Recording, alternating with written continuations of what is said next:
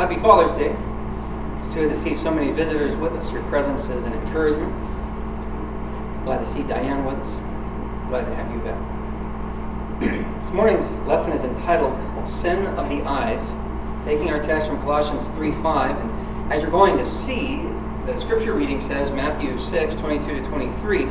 And we're actually going to be starting there. It actually could also serve as our text. So we're going to be starting in Matthew 6:22 to 23 if you want to go ahead and start turning there. I really want to thank Dad for the song selection he led us in singing. We sang Purer in Heart.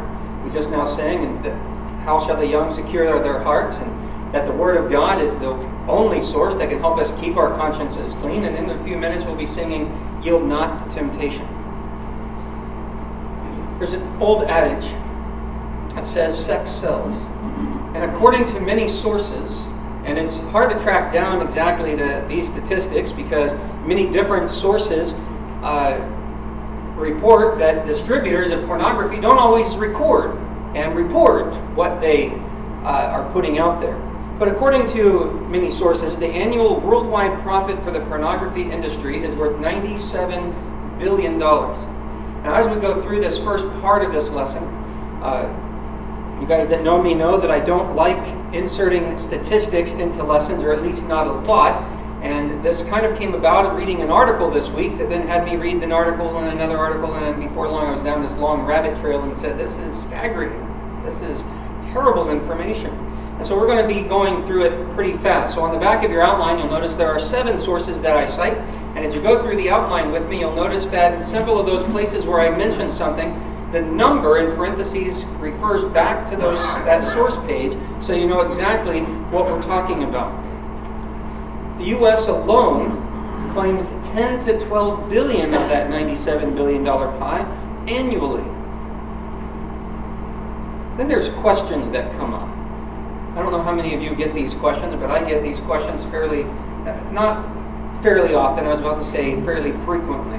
Not as frequent as it sounds. I get these questions pretty frequently, though. Is it wrong to view pornography? Because it's not the actual act. And then I get these questions. Can a Christian married couple view it together? And depending on who's asking and how it's asked, sometimes it comes across as the together is what makes it right. Sometimes they'll even say, it's not like we're watching it separately, or just one or the other, but we watch it together. Is that wrong? So I want you to keep these questions in the back of your mind as we talk about this lesson. Anytime I hear these questions, there's an old song, just as I point out an old adage, there's an old song that comes to my mind, Oh, be careful, little eyes, what you see. And in fact, I almost titled my lesson, Oh, be careful, little eyes, and in parentheses, what you see. There's a reason that we teach that to our kids. We want them to keep that in mind. Be careful what you put through your eyes. In Matthew 6:22 to 23, I told you we'd be starting here. I want to thank David for the scripture reading and ask you to read it again with me. Or Scott. Or was it David? It was David. I had it right. In Matthew 6, starting verse 22, the eye is the lamp of the body. So then if your eye is clear, your whole body will be full of light. But if your eye is bad, your whole body will be full of darkness. If then the light that is in you is darkness, how great is the darkness? Just to cite a few statistics, and I want to go through this fast. I don't like dwelling on statistics. Lots of times by the time you quote a statistic, it's changed and is obsolete. It's hard to keep up with them, and that's why I don't like using them. So I want to go through these fast. This is the article, though, the couple articles that had me just staggering in my chair. It says in the U.S. alone, there are 1 million divorces a year. Just that alone was enough to ruin my day. And so I have this section titled Effects of Pornography on Marriages. Because then I found out of that 1 million divorces a year in our country alone, there are several sources that cite 56% of that. So you could say roughly over 500,000 marriages that ended in divorce cited pornography as a factor. Not as the sole reason, but that pornography was a factor in 500,000 marriages that ended in our country alone. And this says this was for 2016. And this has been a trend going on for the last decade. So if that's been going on for the last 10 years, Imagine what the statistics for 2017 are going to look like. According to Psychology Today, they say the American Academy of Matrimonial Lawyers polled 350 divorce attorneys in 2003, where 2/3 of them reported that the internet played a significant role in the divorces, with excessive internet and online porn contributing to more than half of the cases. According to an April 2014 issue of Psychology of Popular Media Culture, researchers, quote, found that porn users are more open to marital infidelity, which is the leading cause of divorce in the United States. There are other statistics that said out of those 1 million divorces a year, adultery is still the highest percent of the reason given for those. This is telling us that they found that those that watch pornography, either one or the other or both, however it's introduced into the marriage, found that they're more open to marital infidelity. What this is saying is pornography can lead to the physical act of adultery, and it will ruin your marriage. According to Time magazine and Science magazine, a study found that, and they were quoting the same study, that's why I put both these sources. Time and Science magazine found that people who started watching porn were more likely to split with their partners during the course of the survey. For men, the chance of divorce went from 5% to 10%. They say it doubled. For women, that number jumped from 6% to 18%. It tripled. It also stated men and women who begin to consume pornography partway through their marriages are more likely to get a divorce than their non-porn consuming peers. So should you introduce it to your marriage? One study discovered that porn addiction distorts the brain the same way alcohol and drugs do. And so what they're saying is, this study was saying pornography is addicting. Pornography doesn't just affect men. Those statistics reveal they're affected at a higher rate. According to some divorce statistics, it says women struggling with pornography addiction equals 17%. And out of that 17%, it says women, far more than men, are likely to act out their behaviors in real life, such as having multiple partners, casual sex, or affairs.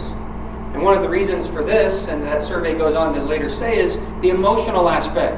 That men engage in these things without an emotional connection, but it's hard for women to separate what they're looking at, what they're seeing, from the emotional side, and so they go out in droves trying to satisfy that and get it fulfilled. Yet many of these sources, after saying all these horrible things, would not condemn pornography as being bad or evil. It's just that men and women need to be concerned and be aware if they're going to introduce it into their marriage. What every one of these surveys and these studies should have said is stay away from it. Don't get into that $97 billion industry. Pornography is addicting. It causes strains on marital life and even leads to adultery. Statistics alone, without even introducing Scripture, statistics alone show it's a bad idea to introduce it into any married couple's life, but especially a Christian couple. So for the next few minutes, we're going to talk about what it means for the saints to be dead to sin. Saints are to be dead to sin, and yet some couples ask, is it okay for a married couple to watch pornography? And is it okay for a married couple to watch pornography together? There are some preachers that say yes. There's some couples that have told me, well, I don't care what you say, brother so-and-so said it's okay because, and this is the defense, usually, inevitably, when someone is going to be pro for this, they're going to be saying it's okay, they're going to turn to Hebrews 13:4 as their defense. Hebrews 13:4 says marriage is to be held in honor among all, and the marriage bed is to be undefiled. For fornicators and adulterers, God will judge. This is usually given as the defense, that it is okay. The thought here is that a married couple can do anything together, and it's okay, and is covered by Hebrews 13:4 because it says the marriage bed is to be undefiled. That means whatever you do is covered by that phrase, and it's okay. They forget the first part. Marriage is to be held in honor among all.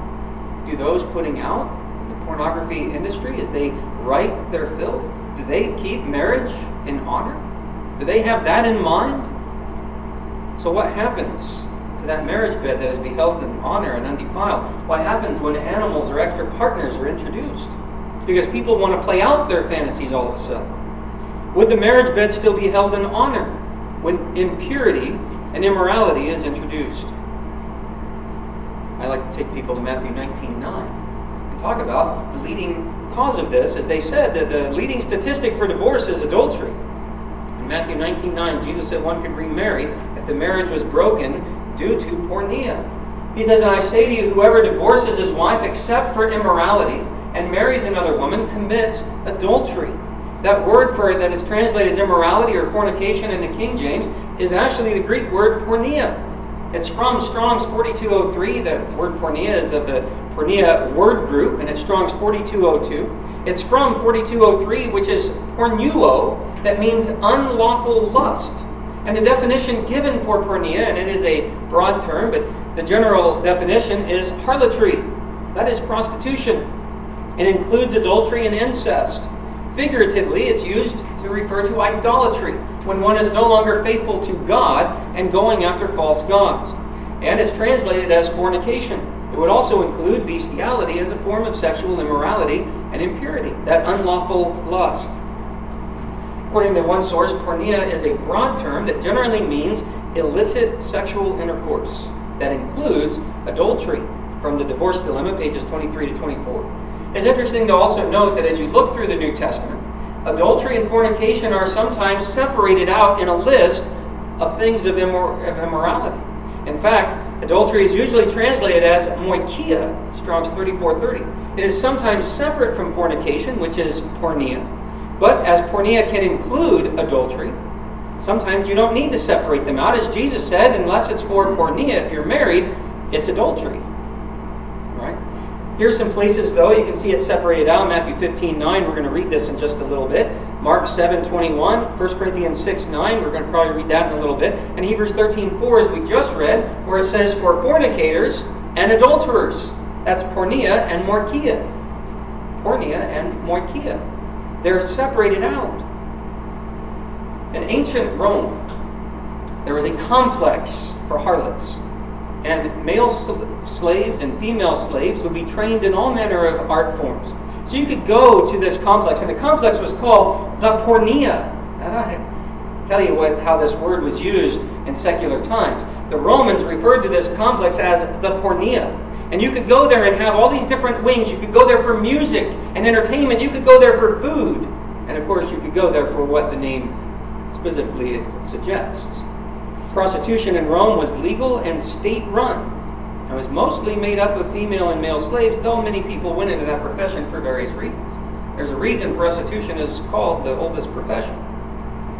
So my question, after looking at all of these things and the things that Jesus says, these acts that would cause a marriage to fall apart, why would any couple, especially a Christian couple, want to introduce such a destructive, evil practice into their lives? Now that brings us to Colossians 3:5, the text I had in mind as I put this together. Colossians chapter 3 and verse 5.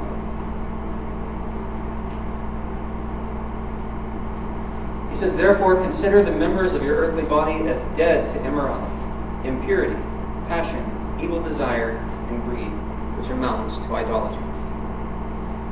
What he's saying is those who have died in Christ. You can look in Colossians 5:24.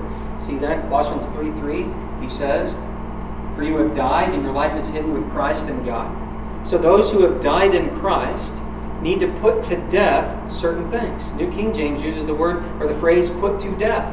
Romans 6:11 says, be dead to sin but alive to God in Christ Jesus. So there are certain things that need to be put to death. One of those on this first thing in the list is immorality, or New King James translates that as fornication. It is the word porneia, Strong's 4202. If you go back and look in 1 Corinthians 6:13-20, you'll see that this was a sin then, and it's a sin now. It was a problem then, and it's a problem now. More and more studies and surveys show American couples are living together rather than getting married. It seems like every year the statistics show there's less and less married couples. You'd think if you were just looking at that statistic, you'd say, well, what's happening to the American family? It's people playing house. That's what's happening to the American family. They're no longer a family unit. It's two people playing house and pretending to be a family. And it's not what God intended. But it's what our culture celebrates and applauds, saying, oh, they're not traditional, they're more modern. It's destructive. Look with me in 1 Corinthians chapter 6. 13 to 20 is the broad text frame there. But I want you to look with me in verses 15 to 16 and verse 18. 1 Corinthians 6, starting in verse 15. Do you not know that your bodies are members of Christ? Shall I then take away the members of Christ and make them members of a prostitute? May it never be. Or do you not know that the one who joins himself to a prostitute is one body with her? For he says, the two shall become one flesh. He's speaking there of the physical nature between a husband and wife when they become one flesh. Now that happens in more than just physical ways with a husband and wife. But he's saying, taking that baseline there and saying whether it's an unmarried person or a married person, joining themselves to a prostitute, they become one flesh with them. And that's why Jesus said, for the case of porneia, there's a guilty party and there's an innocent. And one can remarry. And then he says in verse 18, flee immorality. Every other sin that a man commits is outside the body, but the immoral man sins against his own body. Why? The next passage tells us, do you not know that your body is a temple of the Holy Spirit who is in you, whom you have from God, and that you are not your own? You have been bought with a price, therefore glorify God in your body.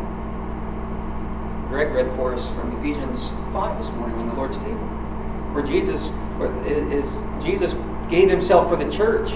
He is the head of the church. The church is to be in subjection to him. And the picture there is of the marriage relationship. Paul draws an analogy there of how do we know how the church and Christ are to operate? By the way husband and wife operate. And both are to be pure. Both are to be blameless. How can that be if we introduce things into our marriages that will destroy that marriage? When it can destroy our bodies and make our bodies no longer belong to our spouse, but to someone else. Fornication is sin and doesn't belong in the life. They're saying, look in Ephesians chapter 5 and verse 3. In Ephesians chapter 5 and verse 3. But immorality or any impurity or greed must not even be named among you, as is proper among saints. Very similar to Colossians 3:5. I often tie these two passages together because of the way they're worded. In Colossians 3:5, the phrase there is to put it to death or consider it dead. Ephesians chapter 5 verse 3 says it should not even be named among Christians, those who call on the name of the Lord. Hebrews 13:4 says sex is a sacred thing to be enjoyed between a husband and a wife. Is that still the case if you introduce other elements into it that would cause immorality and impurity? No, when it comes to immorality, saints are to put it to death. The second thing we see there in Colossians 3:5 is about impurity and uncleanness, as New King James renders it. This is described as lustful living and sexual perversion. The Greek word there for impurity and rendered uncleanness is akatharsia, Strong's 167.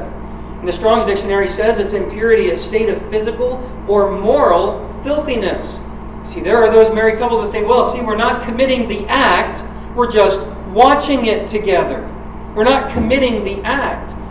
This word, impurity, means a state of physical or moral filthiness. What are you endorsing with your eyes? Especially in relation to sexual sin, this says, and it's often translated as moral uncleanness. As I pointed out earlier, some will defend with Hebrews 13:4 saying that the marriage bed is to be undefiled, so whatever we put into the marriage bed is going to be fine. Another way that it has been defended is that the word pornography is not found in the New Testament. It's from the porneia word group, but it comes from two different words. It obviously comes from porneia, Strong's 4202, and that means prostitution, including adultery and incest, fornication. But it also comes from the word grapho, which is in the New Testament, Strong's 1125, and grapho means I write or record. It means a description or illustration. Thus, this Greek word, pornographia, means a written description or illustration of prostitutes or prostitution. Now again, I ask you, does that belong in your marriage? Does that belong in your life if you're unmarried? No, it does not belong in the life of a saint. It falls under this category of impurity, that is moral or physical filthiness. But there are those that say, well, the Greek word pornographia is not found in the New Testament, so it's not specifically condemned. Do we need to go through a long list of things that are not specifically condemned but fall under moral filthiness and try to justify them? No. What this means about pornography, when you look in secular writings that use this Greek word, and then as it become known in English as pornography, it's always described negatively. And it has no place among Christians. It involves a third party, the voyeur, as it is designed to entice. If you look up in a dictionary, or even look under any website that has a definition of it, one of the first definitions it gives is pornography is to excite and to stimulate arousal. That is the sole purpose of it. Why? Because it means to write or record or illustrate prostitution or prostitutes. In our day and time, it's not just pictures and writing, it's video and a whole lot of other things. The sexual act itself is not pornography. Pornography is the description of the act of fornication or adultery. That is porneia, which is condemned. Pornography describes in written form or illustration, pictures, video, the act of fornication or adultery in order to entice the voyeur to lust. That is its sole point. That is its sole purpose, is to entice to lust. Married couples that view pornography together are the voyeurs. It is no longer between just the two of them. They can cause one or the other or both to become addicted to impurity and even immorality, which is sinful. Hebrews 13:4, when sin is introduced, the marriage bed is no longer honored. The marriage bed is no longer undefiled. The purpose of pornography is to sexually excite or entice, which is to commit the sin of impurity, either by thinking it or by doing it. And it gets harder over time. Porneia is all around us. Billboards, the TV commercials, programs, the clothes people wear in town, going shopping, and etc., etc. The list can go on and on and on. We have to sometimes avert our eyes. But if that's what it takes, do it. If it takes you averting your eyes or covering your children's eyes, do it. Because what goes into the eyes will cause us to think about it. And if we think about it, it turns into action. This is what Jesus was saying in Matthew 5:27 to 28. In Matthew chapter 5, in his Sermon on the Mount, over in verse 27 through 28. He says, "You've heard what it was said, you shall not commit adultery." So here's what he's saying. He's saying the act itself is condemned. That's no question. He says, "You've heard it said, you shall not commit adultery. But I say to you that everyone who looks at a woman with lust for her has already committed adultery with her in his heart." See what Jesus is saying? When you look and you lust, you've already committed. To think about it is to do it. What goes into the eyes turns to thoughts. Just to give you an example, there's an Old Testament example of this. We can turn to 2 Samuel chapter 11. And we can read where David, when he should have been at war with his troops, but he stayed home. And from his rooftop one night, he looks down and he sees Bathsheba bathing. Now, there's nothing that tells us in that text how she was bathing or where she was at. If she was doing it indecently out in the open, or if David had a view right into her home. However it was, he didn't avert his eyes. And we all know the rest of the story, don't we? He did not avert his eyes when he should have. He was married. He inquires about her because it says she's beautiful. The interesting thing is that both David and Bathsheba are two characters in the scriptures that are recorded as being handsome for David and beautiful with Bathsheba. And he inquires about her. So already that lust is beginning in his heart. He inquires about her. He finds out she's married to one of his mighty men. His mighty men had been with him since he was on the run from Saul. They were the most loyal of loyal soldiers. And they were out in the field of battle. And he brings her to him, and he commits adultery with her. He puts his lust to action. He coveted another man's wife. He committed adultery. And it ultimately led to him committing murder. All because he did not avert his eyes. It's serious. What we look at, what we stare at, what we linger over. It matters. causes our hearts to lust, to think. In Matthew 15, verse 19, Jesus says, "For out of the heart come evil thoughts, murders, adulteries," there's that word morkeia, or from the morkeia word group, "fornications," porneia, "thefts, false witness, slanders." He says these are the things which defile the man. And he goes on to address their issue of them eating with unwashed hands. He says this is what is more important. You need to have control and mastery over your heart and what you think about. This is one of those passages where fornication and adultery are separated. What he's saying is committing fornication or adultery is evil. When it comes to impurity or uncleanness, saints are to put it to death. And then as you go through the rest of Colossians 3:5, we're to put it to death along with lust, that is unlawful desires, evil desires, and greed. What we find as we look through the scriptures is being alive in Christ requires saints to put to death sexual immorality and sexual impurity. As we conclude, sexual immorality is a deed of the flesh. It will cause one to not inherit heaven. So many passages deal with this issue. Galatians 5, 19 to 21. 1 Corinthians 6, 9 to 10. I told you we'd read that a little later on. Look with me in 1 Corinthians 6.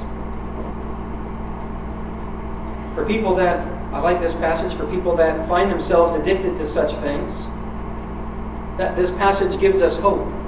It tells us in verse 9, "Or do you not know that the unrighteous will not inherit the kingdom of God? Do not be deceived, neither fornicators, nor idolaters, nor adulterers." He uses the porneia word group and moikia. He says, "Nor effeminate, nor homosexuals, nor thieves, nor the covetous, nor drunkards, nor revilers, nor swindlers will inherit the kingdom of God." Anything on that list will cause you to not enter into heaven. And then he says in verse 11, for those who say, "I just can't help myself." No, there is hope for you. He says, "Such were some of you." What changed?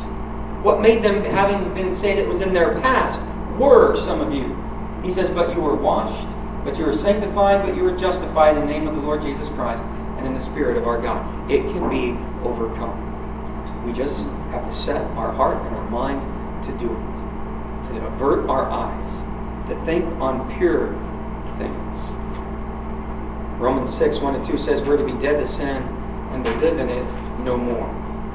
Either participating in the act of fornication or adultery or lusting after an illicit sexual act is sinful for the unmarried and the married and should not be named among saints. Ephesians 5 and verse 3. So I again say what we started out by saying. Oh, be careful, little eyes, what you see. The arguments that enticements and lust are not the same as the act, and therefore they're not as sinful, just do not hold up to Scripture and what Jesus had to say on the matter and what the Apostle Paul had to say on the matter, and ultimately that's what the Holy Spirit had to say on the matter.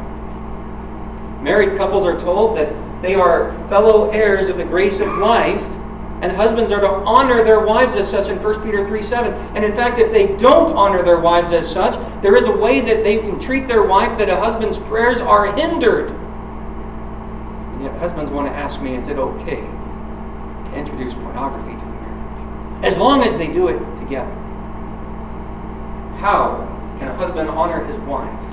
By allowing a destructive, addicting, evil practice into the marriage that can lead to adultery and destroy that marriage. How can it be honorable? How can someone even consider it? But no, we see in Ephesians 5:3 and Colossians 3:5, saints are told to put it to death. And that includes all forms of sexual immorality and impurity. And in fact, the seriousness of this is found in Revelation chapter 22, 14 to 15, where it says, "Blessed are those who wash their robes, so that they may have the right to the tree of life, and may enter by the gates into the city. Outside are the dogs and the sorcerers and the immoral persons," that's porneia persons, "and the murderers and the idolaters, and everyone who loves and practices lying." The word for immorality here in Revelation 22, 14 to 15 is the word pornos. Strong's 4205 of the porneia word group, that means to sell, and it means prostitution. It means one that sells themselves for these acts. Sexual immorality, that is porneia, will keep one out of heaven.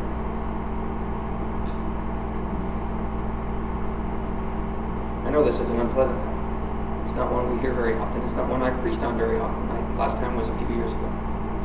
But it's obviously becoming more and more of a problem for the Lord's people. And it is something that we need to address head on. Because we have Christians asking, is it okay for them to watch it together as long as they're married? No. The answer is no. Unequivocally no. It will keep you and your spouse from entering into heaven if it's not repentant. And it can do worse in this life. In this life, it can destroy your marriage and your relationships. For the unmarried, it can ruin your relationships with your future spouse. For your spouse, that covenant made between you and God, that vow that you are to love Him, that you are to love Him, you can break that and destroy it and dash it to pieces. Don't be guilty of committing the sin of the eyes. And really, that's my phrase for it, but it's more than just the eyes, isn't it? It sinks into your heart, just as it did with David, and it becomes action. Matthew 5:29 and 18:9, Jesus used hyperbole here. That is an exaggerated statement where He said, if your eye causes you to sin, cast it out so you don't go to hell whole. Using this exaggerated statement, this hyperbole, Jesus is saying, remove every temptation to evil no matter what the cost is to you. The Hebrew writer says something similar in Hebrews 12:1. He says, lay aside the sin that so easily entangles, so you can run the race with endurance. You need to run to win. And then Jesus warns of hell. It indicates those whose lifestyle is characterized by uncontrolled immorality are not heirs of the kingdom. 1 Corinthians 6:9-10, as we just read, tells us you will not inherit heaven. In Matthew 6:22-23, this is where we started, and this really is where I would like to end as we close. The eye is the lamp of the body. So then if your eye is clear, your whole body will be full of light. But if your eye is bad, your whole body will be full of darkness. If the light that is in you is darkness, how great is the darkness? Jesus says here in Matthew 6:22-23, we need to be careful how we use our eyes. We need to be careful what we put into our eyes. The eye is the lamp of the body. And He says if your eye is bad, your whole body is full of darkness. Whatever causes your eyes to sin, this morning I'm encouraging you, I'm imploring with you, put it to death. In Colossians 3:5. If you're not a Christian this morning, you need to be. To repent and to be baptized into the kingdom. You can have your sins forgiven, whatever they are, if you have the heart to put it behind you. To be one of those, like in Corinth, who were some of those. But you can be washed, you can be sanctified, you can be justified this very minute, this very hour.